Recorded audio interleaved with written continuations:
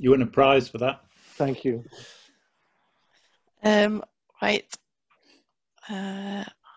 Who's next? Next is David Morgan.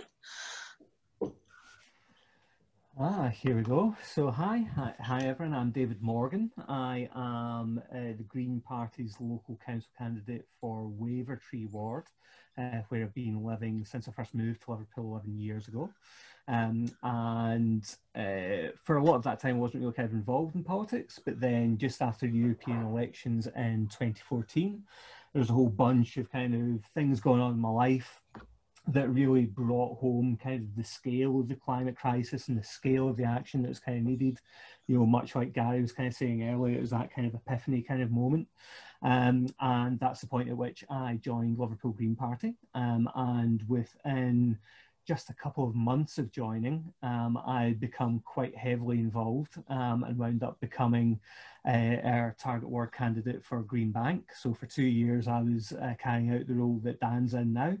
And, you know, we worked very hard, myself and kind of Lawrence Brown. We were working, who's our councillor for Green Bank. We were working very hard over those 2 years, but unfortunately didn't quite manage to make it through at that point. And then I had to take a couple of years out, just as we discovered we were expecting our second child. And then, yeah, basically a couple of years ago, I started coming to the rest of the party and saying that I really felt that we should start looking at kind of Wavertree ward as a very strong kind of prospect for future success. And the reason for that was because, you know, if we cast our minds back that period of time about 2 or 3 years ago, you'll remember that, you know, unfortunately Wavertree was kind of, the name of Wavertree was becoming synonymous with the entire kind of national Labour Party kind of anti-Semitism scandal.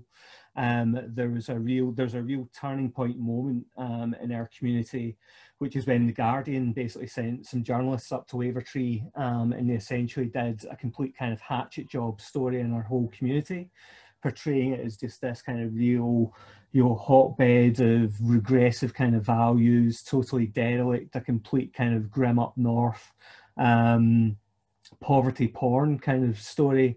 And of course, I think anyone that's familiar with kind of the city will know that that is just absolutely not Wavertree in the slightest. And what happened at that point was that, you know, that article suddenly became the catalyst for a lot of local people turning around and deciding that they'd kind of had enough with kind of their community being ignored, their community being run down.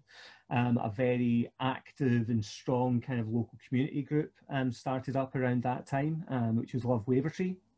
And they successfully organised a big Car Free Day event back in what must have been late 2019, I think.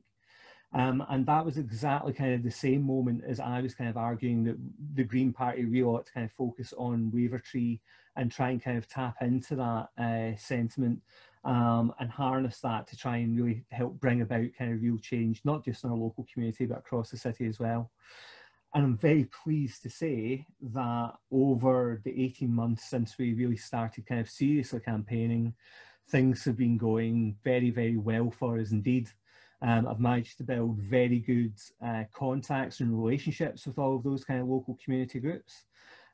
We, out of all the kind of parties that are targeting kind of Wavertree, we've been absolutely the most consistent in terms of communicating with local residents. Even though we've now been through kind of 3 lockdowns over the last year, our kind of campaigning hasn't really kind of skipped a beat. We've managed to kind of, you know, work within kind of the restrictions that have been presented to us and managed to keep kind of communicating with local residents consistently.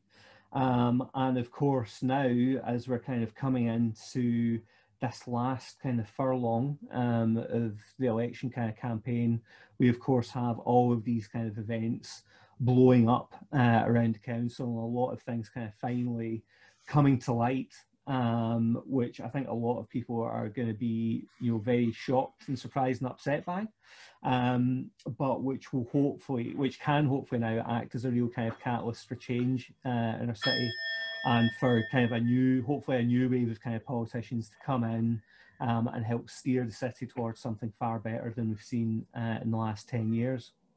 So yeah, we're going to be very busy over the next 6 weeks. I have to say, when we started this campaign, it felt like a little bit of an experiment to see how it goes. But I have to say, as of right now, about 6 weeks out from the election, I'm actually feeling very positive and very optimistic about our chances of gaining our first kind of Green Councillor in Wavertree. And if we do, I think, you know, that will be an enormous deal. You know, even if kind of Dan gets in as well, you know, those will be our first new councillors that we've managed to get elected since, I think, 2014.